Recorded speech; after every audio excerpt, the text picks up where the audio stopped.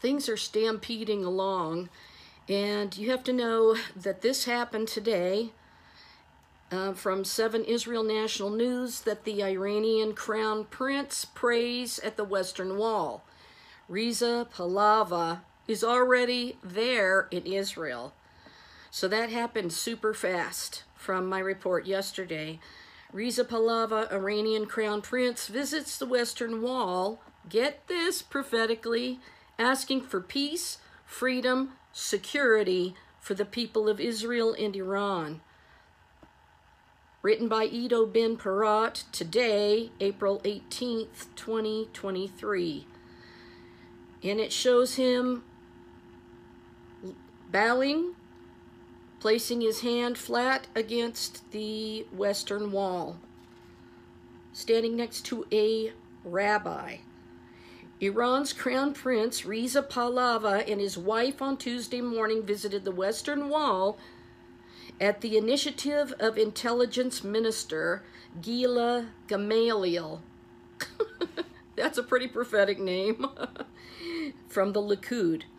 Western Wall Rabbi Shmuel Rabinowitz and the chief of the Western Wall Heritage Foundation met Pahlavi, explaining to him the Western Wall's significance to the Jewish people throughout the generations and the reality of living in Jerusalem, a city which respects and ensures freedom of religion for all. During the Holocaust Memorial Day siren, Pahlavi stood in the Western Wall Plaza near the central flag alongside hundreds of worshipers who were praying at the site.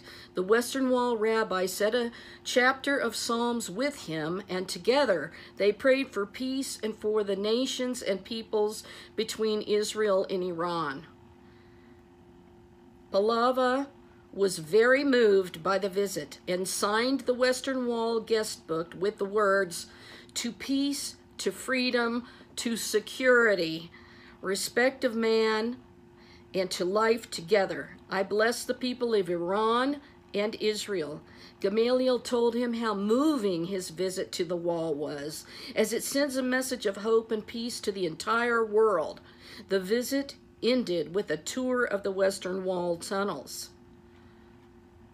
So that is really a stunning statement, you know, that his prayer that he put in the wall was about peace and security. We know what the Bible says about when they say peace and security, sudden destruction comes upon them.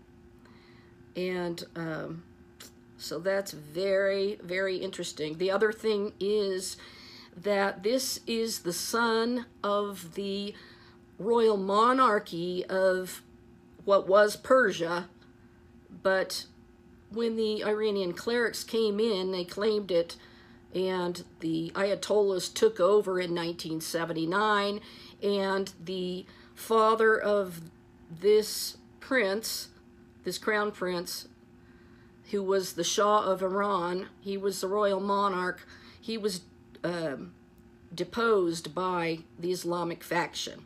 So that happened in 1979, and now his son is trying to step in and make peace and security with Israel. And they said that he wants to restore the parliamentary monarchy, something I've been talking about Israel doing with the removal of the democratic situation with Israel's government and the things happening with the Supreme Court there.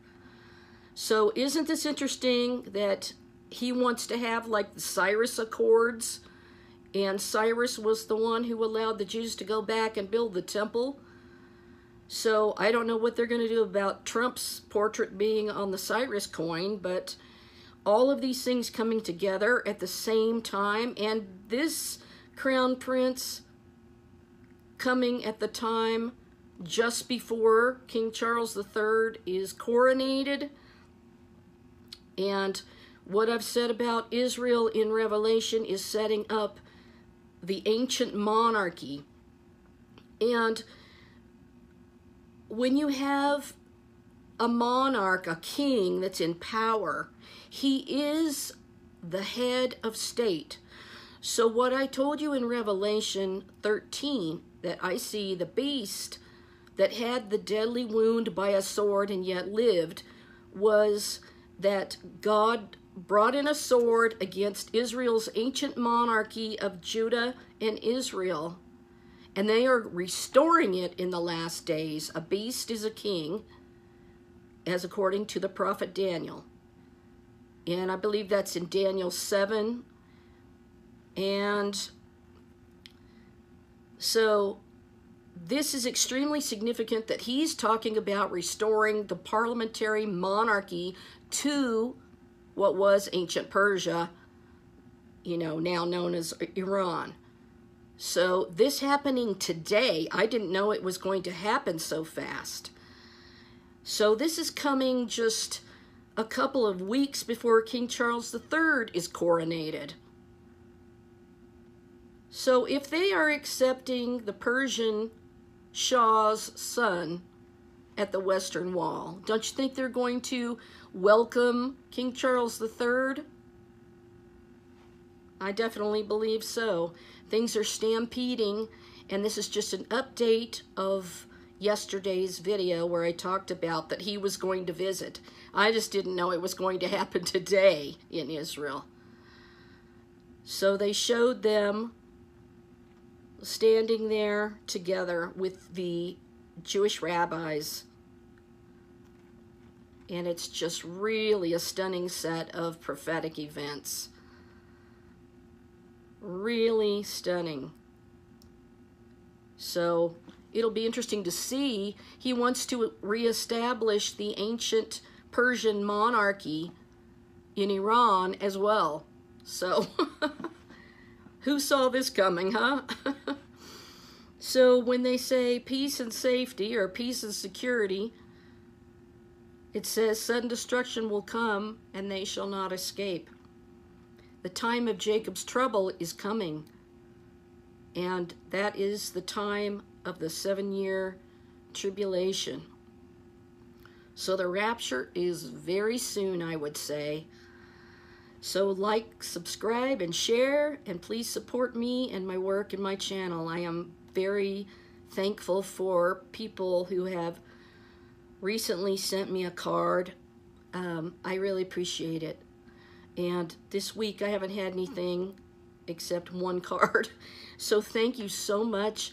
I will talk to you later. Stay blessed. Keep looking up. We're going home, and I can't wait. Shalom for now.